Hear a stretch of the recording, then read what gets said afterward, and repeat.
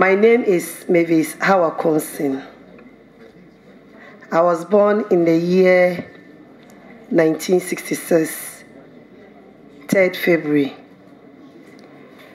A Northerner, a Christian, and I'm married with 3 children.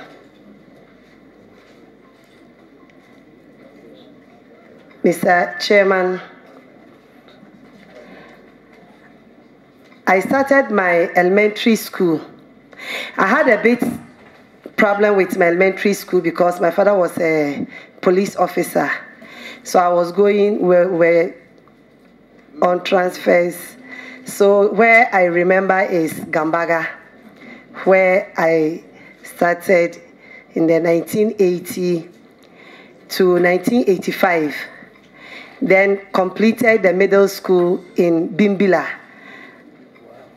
1986.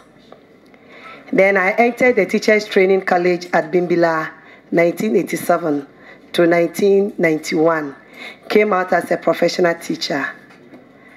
And I taught for 21 years. Mr. Chairman, I also wrote my O-level certificate privately at Christian Methodist. That was 1986 to 87. Then from 2000 to 2006, I had my diploma at Winneba, University of Education. And 2008 to 2011, I had my degree from the same university. Mr. Chairman, I also had certificates at GIMPA, that's Certificate of Public Administration. Public Administration in 2014. 2015, I also had a diploma in Public Administration at GIMPA. Mr. Chairman, currently I'm doing my master's at GIMPA. It's ongoing and I'll be completing in April 2017. Thank you. And which area of study are you doing your master's? Thank you, Mr. Chairman. I'm specializing in international relationship and diplomacy. All right, let's go straight to the CV. I see that February 2015 on page 2, it's not page, but the second sheet. February 2015 to May 2015, GIMPA. It's a postgraduate diploma certificate in public administration. I think the certificate is misplaced, so I want your permission to remove the certificate so it reads postgraduate diploma in public administration. Is that okay? And then August 2015, expected exit 2017, program in progress. You give us no information at all. What is it that you'll be doing? You started in August 2015 and you expected to complete in 2017 at GIMPA, and the program is in progress. Something is missing. Thank you, Mr. Chairman. That was what I mentioned earlier on. The Masters in Public Administration, where I'm specializing in the international relationship and diplomacy. Thank you. We'll correct your CV to provide the course that you're studying there, all right? It's your own sort, so watch it. Employment history. You say 2013 date. 2013 to date. I'm sure you want to say to date. You just leave date there. But what is intriguing there is just when you come beneath it, you have leadership positions held. Then you say 2012 date. So in one breath, you are 2012 date. In another breath, you are 2013 date. Which of them do you want us to go with? Employment history. I was writing 2013 to 2016 as a member of parliament for Awutu Senior East. And then the positions held. Is also a member of parliament from 2013 to 2017. Yeah. So chairman can effect the corrections as you've indicated. Yes, please. Are you a member of National Association of Teachers, or by extension, National Association of Teachers Ladies Association? Which of them is your professional? Thank you, Mr. Chairman. I think it was a printing mistake. I'm a member of the National Association of Teachers. And then, Mr. Chairman, permit me to also do this correction at leadership positions held. I was a head teacher to as leadership position that I held. That was at ICODES, Islamic Council on Humanitarian Development Services, one of the Islamic schools in Kaswa.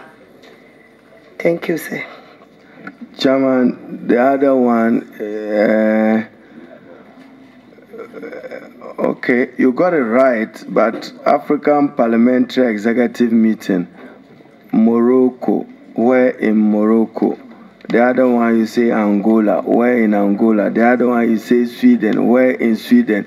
Because you couldn't have just gone to Morocco or gone to Sweden or gone to Tanzania.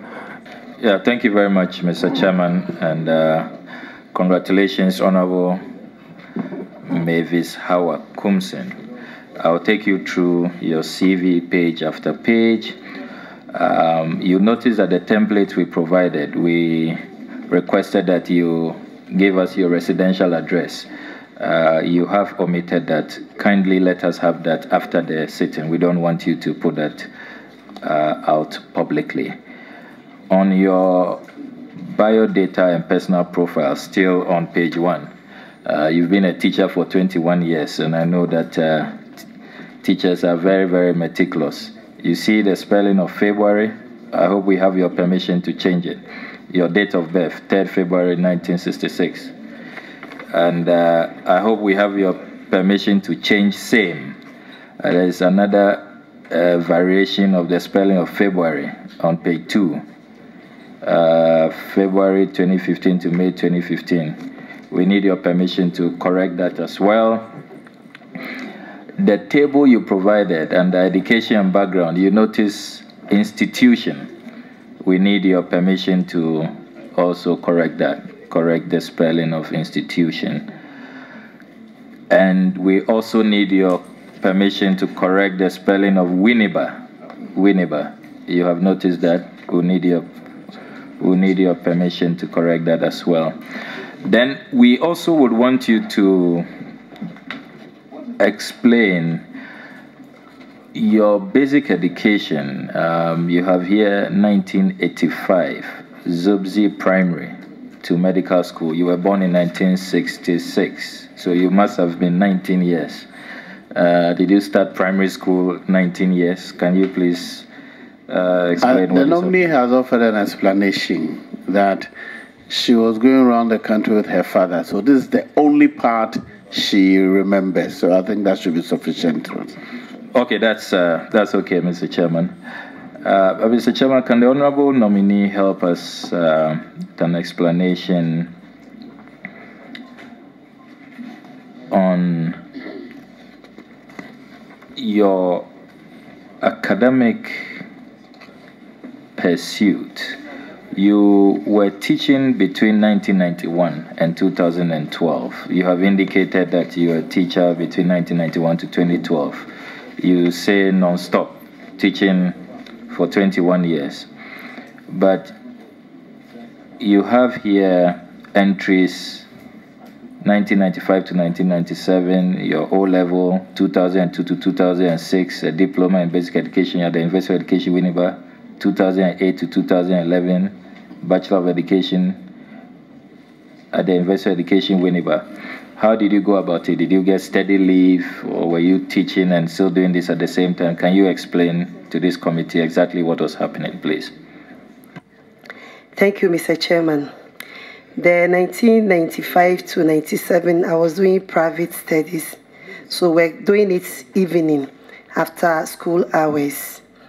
And then that of the university too, we're doing distance learning. So we go there for some few weeks, that's on holidays. And then we come back to continue with our work. Thank you, Mr. Chairman. Mr. Chairman, on page 3, the third page of the nominee's CV, under your employment history, you do not indicate if you have carried out your compulsory national service. Have you done your national service? Thank you, Mr. Chairman. I would say yes, because as a trained teacher from school, you are being posted, and we start work from the dates you have been given that's 1st September as a trained teacher. So I started national service from 1991. Thank you. Okay. Congratulations, Honorable Hawa. We are so proud of you. Yes, I have 2 questions. I want to know, you are the Minister in charge of Special Initiatives and Development. Can you tell us your role? As a minister designate, when given the nod by the committee, my role will be to coordinate the initiatives and implementation of the initiatives from the presidency and then to the grassroots. The ministry or the office is supposed to deal with special projects to the constituencies or the districts. And as the minister in charge, I'm to coordinate with the development authorities, then bring the feedback to the president, whether it is working or not. Thank you. Very much, Honorable. Could you please tell us some of the projects you intend to undertake, assuming you assume work? Thank you, Mr. Chairman. As the officer in charge of special initiatives, when I'm giving the nod, some of the projects I will be embarking on will be empowering of women and the youths especially. Those are some of the visions of the president, and I also buy into the idea. We also want to eradicate poverty. So in doing this, empowering the women is not necessarily giving them money to work with, but we can also take them through adult education, those who have not gotten the opportunity to education, and then also give them help them through health insurance, and then empower them through mainstream working. For instance, those who are ready to learn trade, those who are ready to continue with their business. These are some of the things I'll be doing when I'm giving the mandate. Thank you. Thank you for the opportunity. Honorable nominee, I have come across a story by Daniel Edu Daku on Peace FM Online. And in parts of the story, it quotes you as saying that the former president, John Dramani Mahama, His Excellency, was competing, quote, competing with the devil for the crown emperor of lies and deceit, unquote, quote, a serial liar. I've also seen another story where during the short curtain ceremony for the Kasua Western Bypass, speaking to Pink FM, You referred to the former President John Dramani Mahama as a mad person. Oh. Honorable nominee, you are an honorable member of parliament, even then when you uttered these words or used these descriptions. What do you have to say, especially so because we would like to have role models of people like you?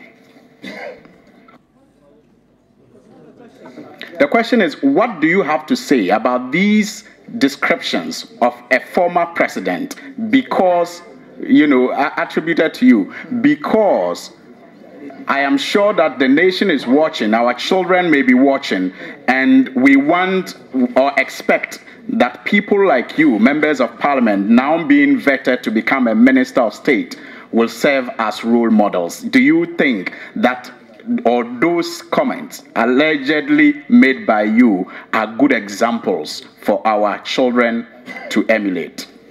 Honorable Nominee, let me make it simple for you. Did you say those things attributed to you?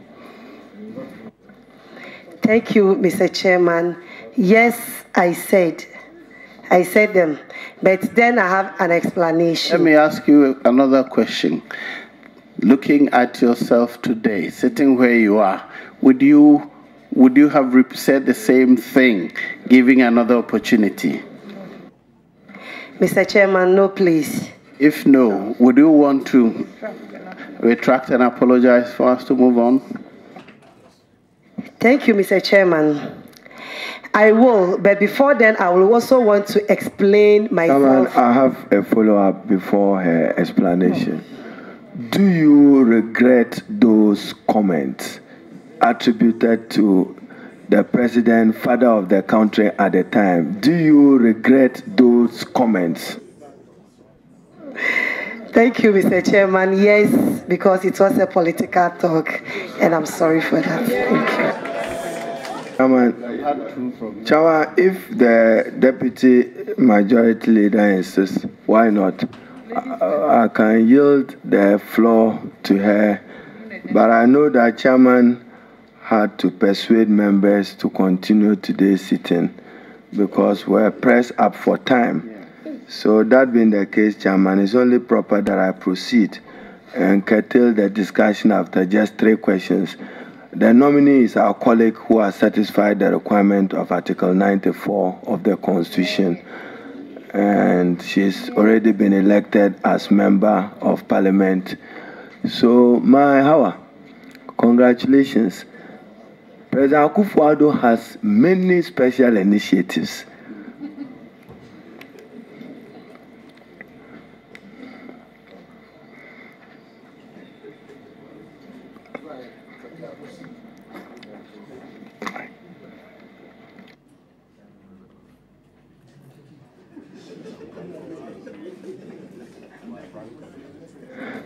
The initiatives include 1 village, 1 dam, 1 district, 1 factory, 1 million.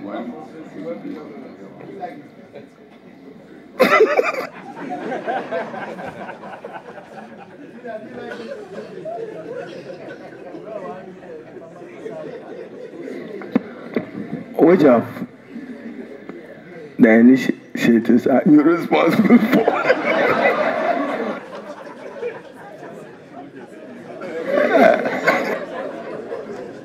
I can tell clearly that the length of time we spent in the chamber is affecting, so we will make it quick so that please. My question is simple. Which of the special initiatives are you responsible for? Thank you, Mr. Chairman. I will be responsible for the 1 constituency, $1 million when I'm giving the nod. Thank you, Mr. Chairman.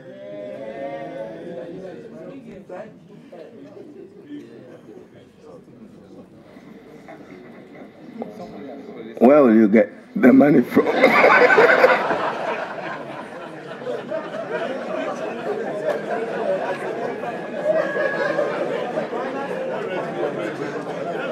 Says where will you know? But the manifesto made it clear. We will take a part of the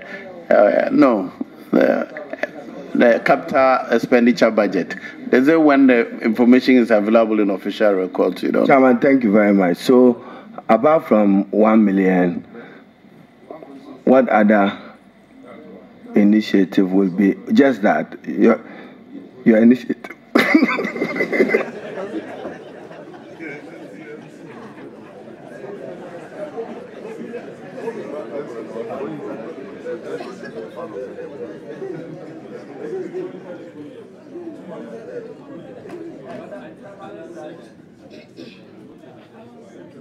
We understand that you will be a single.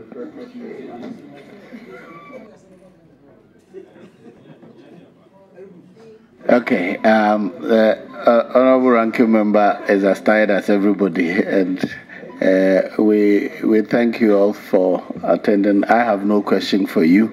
What you can be assured of is that all the members here wish you well, and we will do whatever we can to assist you succeed in your ministry. Feel free to use all the expertise, both left and right of the chamber, when you are confirmed.